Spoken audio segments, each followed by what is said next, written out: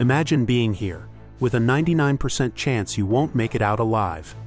This is Point Nemo, the Oceanic Pole of Inaccessibility, the most remote spot on Earth's oceans. The nearest land, almost 2,700 kilometers away. Here, no cruise liners, no cargo ships. Your odds of seeing another vessel, almost zero. In fact, the closest humans to you are astronauts on the ISS, flying far above.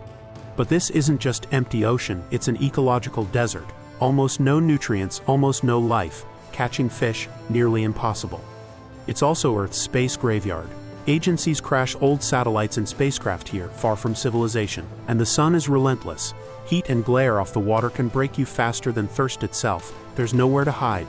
Now imagine, you're here in a tiny metal boat with limited fuel and no fresh water. You face one impossible choice: burn your fuel to improvise a crude water purifier and survive in place, or race blindly toward distant shipping lanes hoping to be found. If you were stranded in the most isolated place on Earth, what would you do first? Find shade or sacrifice fuel to make water?